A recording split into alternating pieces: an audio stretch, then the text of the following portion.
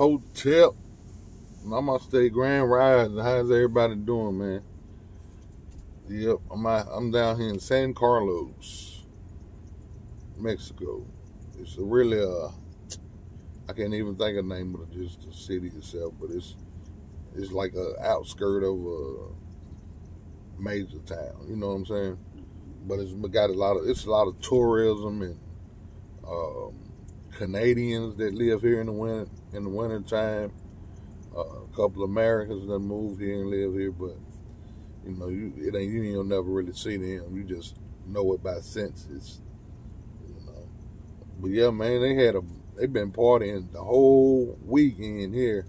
So like most Spanish people are very religious anyway, So and most of them are Catholic. So they had the in the biblical shit, Passover, Good Friday, Historia, Easter. So it's been going down. I'm talking about it's been thousands of people on this beach. I barely even moved around, while everything was going on. I mean, I moved like to go get food, but you know what I'm saying? I don't mind being in a certain crowd, not nationality wise, as far as people wise. Like, I'm an introvert. It's hard for me to be around 10, let alone 1,000. You know what I'm saying? So, I just like hung at the van, man, and I just hung at the van and just watched everything. If I left a couple of times to go get like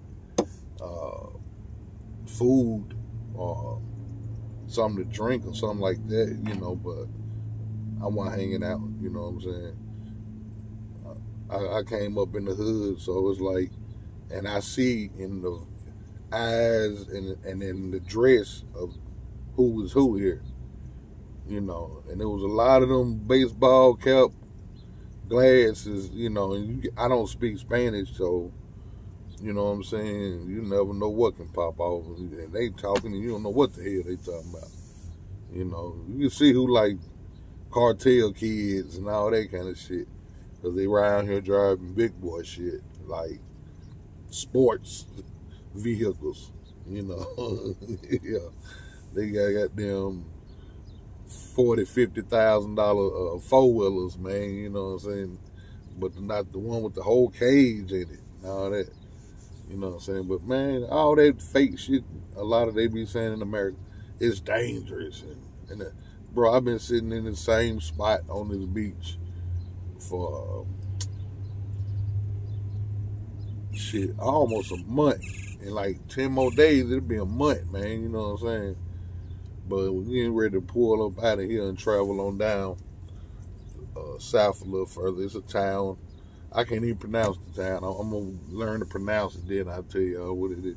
But it's a town where black people are Spanish. So during the slave trade, a lot of slaves that revolted ran into Mexico. A lot of people don't know this. They ran into Mexico. And the Mexicans joined ranks with the slaves that got away. So the slaves that got away created an army, like a military force to fight any European that try to come in to take anybody back to the U.S. So Mexicans and escaped slaves got together. You know what I'm saying? The black Africans and the Mexicans were side by side fighting against the oppression of the European. You know what I'm saying? So, yeah, it's a city where those particular slaves, and they weren't slaves, they were prisoners of war. Let's keep it real. Let's say it for what it really is. It was prisoners of war of conquerors who wanted the resources and needed workers. That's what the slave trade was.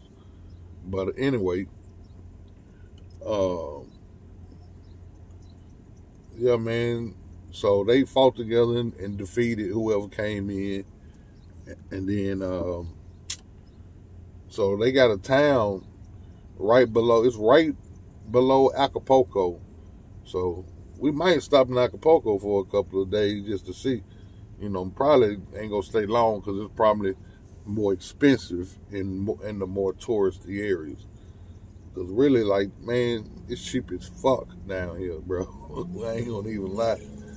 I thought I went through some money by now. I ain't went through no money. Like, I just really been buying food anyway, but like just buying, just spending. Gas is the same price. The gas price is not different. They just add it up by the liter instead of adding it up by the gallon. So instead of you paying $4.50 a gallon, you might be paying $1.25 a liter. You know what I'm saying? It add up to be the same shit. When I first crossed the border, I had got some gas, and I still was thinking in terms of gallons. So I went off on the dude, man. I thought he was trying to play me. I'm like, man, I was like, bro, that's way too much money, man. You got me fucked up, bro. Hell no. Then I started adding up the numbers and shit in my head in pesos. I was like, oh, man. I said, I apologize, man. I'm sorry I talked to you like that, man. I apologize. I said, I thought you was trying to play me. You know what I'm saying? But I was doing it on my phone, so it would translate so we could come. That's because if you can't speak full Spanish and you in a Spanish country, and now I even empathize and feel how they feel when they come to America and they around different people and why they vibe be how it be. Bro, you the odd man out. Like, I can't even really explain it, man. It's just like everybody around you conversating and talking, and you can't have no understanding of nothing they talking about. You know what I'm saying? So, like, luckily, I know just a little, and I'm picking up words as I go, because you got to, because everything is labeled in Spanish. So you're going to have to learn the Spanish word if you're going to be down here. And I'm only going further in this more Spanish country. So I have to learn to be able to, to speak. I'm going to be down here for a while. One, because it's cheap. Like, I'm not going through no bread. So, I could probably end up staying down here 2-3 years before I would even have to think to come back. And then I still probably wouldn't have to come back to the States.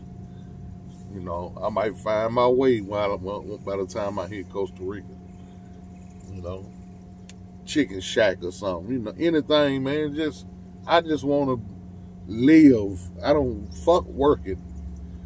All that hard working. I don't have an urge and a need for the material shit that everybody else is fighting for. This is a journey. You laying on your deathbed, and the only thought in your brain is, I worked real hard. And nobody even cares or appreciates it. You just worked your whole life so hard to take care of other people a lot of the times, just so you can pass. I watched 2 or 3 of my family members, mostly uncles, that worked 2 full-time jobs for 30 years to provide for the grateful and ungrateful. And within 5 years, he was in a wheelchair. Within 6 years, the both of them was gone. You know what I'm saying? Because their bodies couldn't even have been so adjusted to labor, being somebody worker, that, I mean, they was gone, bro. They never did get to enjoy one day of life. They probably squeezed in a vacation here and squeezed in a vacation there. You know what I'm saying? And sometimes, I don't knock it. That's just not for me. You know what I'm saying? Because maybe my uncle that took care of everything, yeah, he might have been sitting back in heaven looking at all the people that's happy that he took care of, that he sacrificed his life to make them happy. You know, so everybody got a different. I want to live. I want to do shit that they've been trying to put fear in me not to do. I ain't gonna do no stupid shit like bungee jump. Y'all got that shit. You know what I'm saying?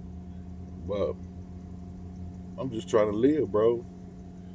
You know what I'm saying? Enjoy some life. I've worked hard, and I've also got it gritty. You know what I'm saying? So I'm not gonna do it just continuously though. Since America got it, all the rest of the countries all messed up. You know what I'm saying? I just go to one of their countries and live nice. Because anywhere America go, there's not a European country, boy. You better believe they dollar ain't worth nothing. They money ain't shit. I'm laughing, but it's like with tears, you know what I'm saying? But like anywhere you go, anywhere that America have gone, they countries are just shit, man. And I don't mean they not working and having cars, and I mean they dollar compared to U.S. dollar is ridiculous. You know what I'm saying? So why just take a little bit of American money and go live big in one of those countries? You know, that's if you got the nuts to do it. Most people are scared to leave out their little box. You've been indoctrinated and trained to stay in that little box. But, you know, I'm ranting. So, but yeah, I'm out here on the beach, man, still. Right, you can't see the water from right here. It's right over there. He's right there. They doing all the breakdown and everything from the last 2 days. You know what I'm saying? I hope that I showed, because I damn sure didn't look. But anyway, man, I'm glad whoever follow me. You know what I'm saying? Let every day be your best day. Never worry about nothing other people say, feel, or nothing else when it comes to your life. I'm not saying dismiss how people feelings. I'm saying when it comes to your life, every decision you make, you gonna suffer the consequences if it's something fucked up.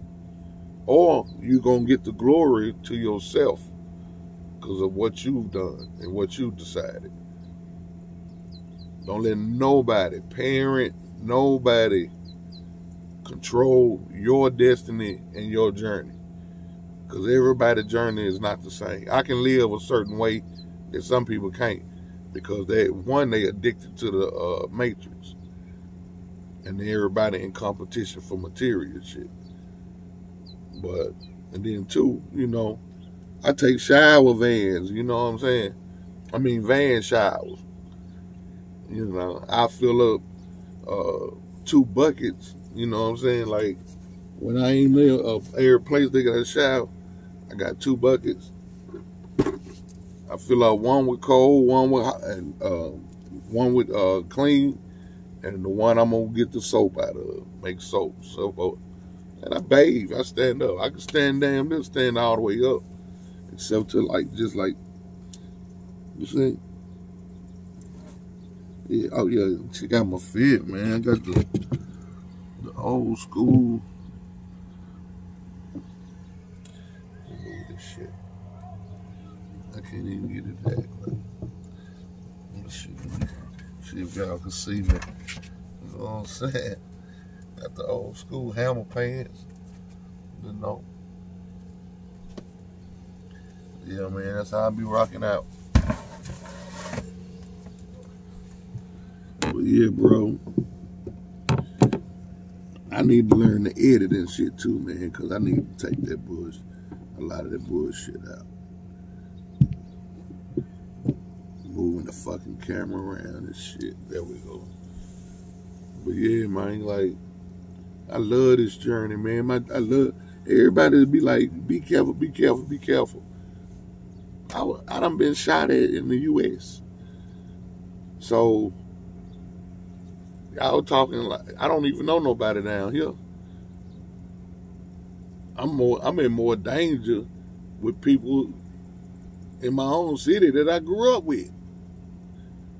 They may be holding a grudge from 30, 40 years ago. You know what I'm saying? So, you know, that shit it's not instilled in me, man. I don't have no fear that kind of way. Like, these people ain't got no reason to harm me, so why would I?